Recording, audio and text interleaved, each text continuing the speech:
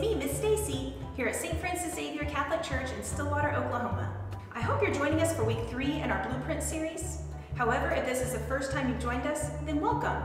Okay, so I want to hear your name. Say out loud your name at the count of 3. 1, 2, 3. Nice to have you with us. This week we will continue to talk about feelings because God is greater than our feelings. I know it's another week talking about feelings, but remember, God gave us our emotions and He wants to help us deal with them. I need to deal with how I feel. Let's go ahead and kick off this Xavier Kids session by singing to God together. You know when I'm lonely, you know when I'm sad, I know, and then you are with me, yeah, you are with me. You know when I'm worried, you know when I'm mad, I know, and then I can trust you, yeah, I can trust you. You don't want perfection, you just want my best. And when my mind is racing, you will give me rest. God is greater, greater than my feelings. He knows everything, He knows everything. God is greater, greater than my feelings. He knows everything, He knows everything. You know when I'm lonely, you know when I'm sad, I know, and then you are with me, yeah, you are with me. You know when I'm worried, you know when I'm mad, I know, and then I can trust you, yeah, I can trust you.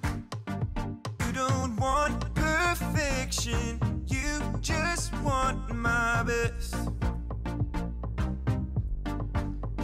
And when my mind is racing, you will give me rest.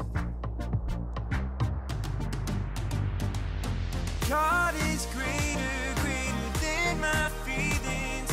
He knows everything, He knows everything. God is greater, greater than my feelings. He knows everything, He knows everything. You are greater than all I feel. You know it all and you always will. I trust in you with all that I've got. Doesn't even matter if I feel it or not. You are greater than all I feel. You know it all and you always will. I trust in you with all that I've got. Doesn't even matter if I feel it or not. God is greater, greater than my feelings. He knows everything, He knows everything. God is greater, greater than my feelings. He knows everything, He knows everything. Good job, everyone! Worshiping God is a great way to deal with our feelings. This week, we'll be talking about the feeling of wanting to be perfect. Hey, everybody, listen up. Here's what God has to say. Aw, yeah. What you got for us today? Have you ever wanted something to be so perfect that it drove you crazy?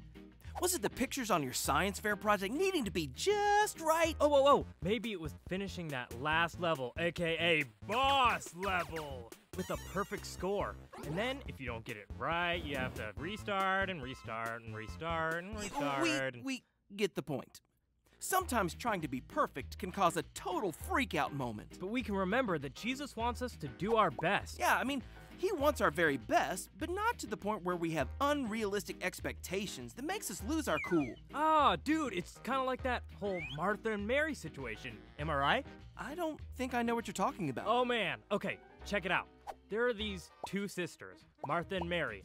And one day, as they're just hanging out, doing sister stuff, Jesus popped into town and wanted to come to their house. And that was like really cool, because it's Jesus, and He's a pretty big deal. Can you imagine having Jesus come over to your house? I mean, not if that meant He would see all the dirty clothes on my bedroom floor. I'd have to get to work, and fast. I would want every single thing to be perfect. You totally get how Martha felt. Knowing that Jesus was coming to visit put Martha into work mode. I mean, as soon as He got there, she started running around all over the place, cleaning and cooking and cleaning some more. Now, don't get me wrong, It's good for things to be clean, and everyone definitely needs to eat. But Martha felt like she was the only one who cared, and that she was the only one doing all the work. Soon, these feelings caused a major problem. Oh, no. Oh, yeah. Martha, again, totally in food prep overdrive, was busy. You know, trying to make things perfect. But her sister Mary, not so much. Wait, where's Mary? Where's Mary in all this, you might ask? I think that's what I just said. Mary was just hanging out, listening to Jesus talk. And you know, when Jesus is talking, it's usually a good idea to listen. So that's exactly what Mary did. But that made Martha super mad. Martha was mad at Mary for listening to Jesus? Yeah, totally. I mean, here she was working hard to make sure everything was perfect for Jesus while Mary was just sitting there. Wait, why did that make Martha so mad? I thought it was important. Well, it was, but Martha was focused on the wrong thing. While she was busy with all that had to be done, she missed out on the good stuff. Oh, as in Jesus being right in front of her. Right! Well, Martha didn't see it that way, and she had had enough. She marched straight over to Jesus, and it went a little something like this. Jesus! Mary's just sitting over there, and I'm left to do all this work. Don't you care? Tell her to help me. Sounds like Martha was being critical of Mary. Exactly. Jesus let her know that Mary was actually the one doing the right thing. Martha was so stressed about making everything perfect for Jesus that she wasn't even able to enjoy his company. Okay, I get it. It's not that cleaning and cooking was a bad thing. Martha just missed out on what was better. Righty-o, muchacho. So, the next time you're stressed about things being perfect, don't forget, Jesus only wants your best.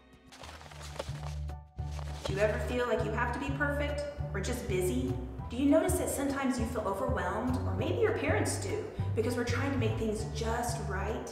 Whew, I know I do that sometimes, and it's exhausting. I get so worked up about how something looks that I forget to enjoy my day, and I definitely forget to ask God for help with these feelings. So this passage in the Bible about Martha and Mary is such a good example for us when we feel we have to be perfect. I think many of us have felt like Martha, wondering why we're the ones doing all the work while Mary or others sit on the sidelines. But Mary is a beautiful example of what following Jesus is all about. The first step to being a disciple of Jesus is taking the time to stop, look, and listen to the truth of God's word. It will lead us into an encounter with our Lord Jesus Christ. This doesn't mean we don't try. Our cooperation with Jesus is to do our best. But if we're always trying to be perfect, we can miss out on the encounter just like Martha did. When I feel I need to be perfect, Jesus only wants my best. This is the best day! I just love to party!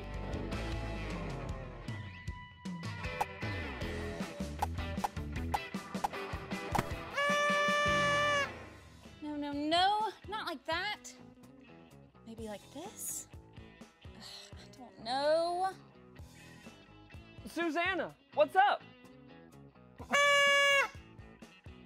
What on earth are you working on? I mean, what could be so important that it makes you want to miss out on this mega fantastical super fun time P-A-R-T-Y? Skip. This is more important than cupcakes and confetti right now. This dollhouse has to be the best dollhouse anyone has ever seen. Looks good to me. Good? Good? Skip, it can't just be good. It has to be perfect. No, not again. Okay, well, I can tell that you need some more time to finish up whatever it is you're working on, but hurry up. Little Lemonade, the unicorn horse wonder, is gonna be here any minute, and I hear she's doing her flying trick today. We can't miss it! Just a little dab here. I thought you were almost done. Look what Bongo the Clown gave me. Which color blue do you think it needs? Suze, how many pairs of glasses does it take to see? There's no time for that. Which color is just right? I mean, perfect. How about blue? For real, Skip, which blue? There is ocean mist, sky blue 1, Sky blue too, not to be confused with cloudy sky blue. Which color is going to be just perfect? Okay, I can see that you need more time. Hurry up or you'll miss the best part of the party. There will be no present for the party if I can't get this finished. I thought it was finished. It looked great already, Suze. The party is almost over.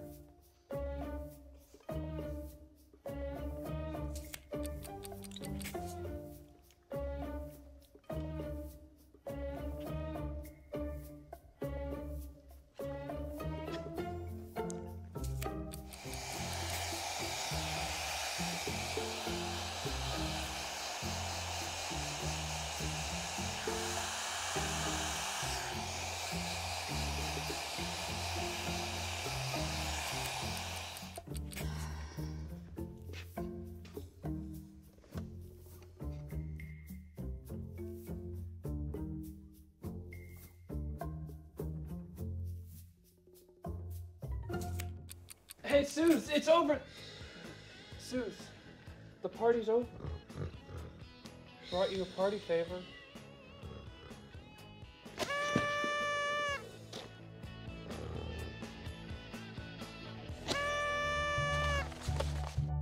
Now we're going to play a game called Spot It. 2 cards will appear on your screen, and your job is to spot the object that appears on both cards as quickly as possible. You will only have 10 seconds before the cards disappear, so try and spot it fast. On your mark, get set, go!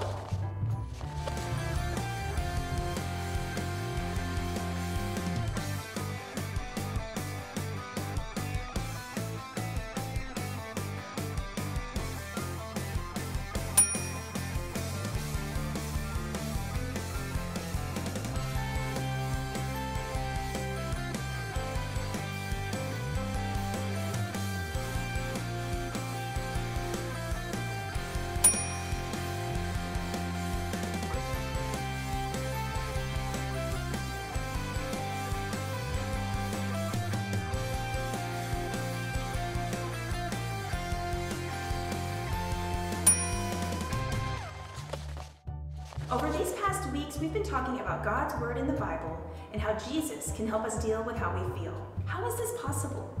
Well, last week I mentioned prayer. What is prayer?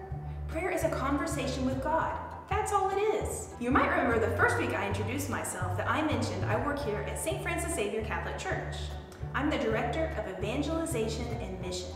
My job at the church is to help Father O'Brien, Father Robert, and our parishioners to better know, love, and serve our Lord. It's a pretty awesome job, let me just say. But how does my job start? How does one learn how to better know, love, and serve the Lord? Well, through prayer. So one question someone could have is, why should we know Jesus? Well, let's watch this short film, and then we'll discuss this a little bit more. So a big part is getting to know Jesus Christ. So it's honestly, it's kind of sad, I think, how few people are won through arguments. And St. John Newman, Archbishop Vigneron's favorite, he mentions how when someone's presented with a truth, they'll now have the opportunity. They can follow the truth or follow what's not true. Which one will they follow? Well, they will follow whichever one they love. Okay, so Jesus Christ is the way, the truth, and the life. When you get to love Him, it's easier and easier to follow Him and easier to follow what He teaches through His church. So that's absolutely essential. And it's amazing. There are people out there, the more you get to know them, the less you might like them. With Jesus Christ, the more you get to know Him, the more you will like Him. He's awesome. He died for you, and He loves you very much. So why do we need to know Jesus? Because He's awesome and because He loves you. He loves you very, very much. And in God's love, we can work through all of our feelings that come up in life. It's pretty amazing, really. So how do we know Jesus? Well, one key way is to read the Bible and to pray with God's Word. Reading God's Word is the way to know the heart of God Himself. God will help us realize that being perfect is never going to lead us to feeling good. And in fact, it can make us feel exhausted, because we never slow down enough to enjoy life or encounter Jesus. So this week I encourage you to use the passage from this week. It's Martha and Mary in the Gospel of Luke, chapter 10. And listen to God's voice about how much He wants you to stop and encounter His love for you. If you are feeling critical of yourself or others, remember, when I feel I need to be perfect, Jesus only wants my best. A saint is a woman or a man who lived on earth and is now in heaven. And this can include anybody. So it could also be your grandmother or somebody else who died before us. The Greek word hagios means a holy thing. It's connected to the Latin word sanctus, which is the origin of our word saint. The saints in heaven were once ordinary sinful people just like you and me. But with the help of God, they managed to place the love of God above anything else. They chose consciously not to go against the love of God, but to follow the love of God. In daily life, we usually use the word saint for those people who have been declared a saint by the church. They are not made a saint by the church. And that's important because that means we can pray to them and we can follow their example. To be sure that somebody is in heaven, the church asks for a miracle from God. And this is documented by scientists and doctors, and they will decide that this is something they cannot explain scientifically or medically. Somebody was healed by a miracle. To make things a bit confusing, St. Paul refers with the word saint to any person who believes in God, any Christian follower of Jesus.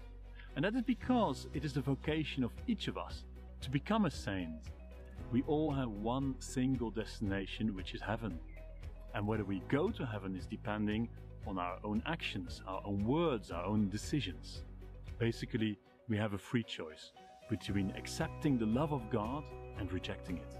If we accept the love of God and live in love with God and the people around us, our daily lives will be different, and then our future is to be with God forever in heaven, together with all the angels and the saints. Thanks again for joining us for Xavier Kids this week. I can't wait to see you again. Let's close by worshiping God and singing together.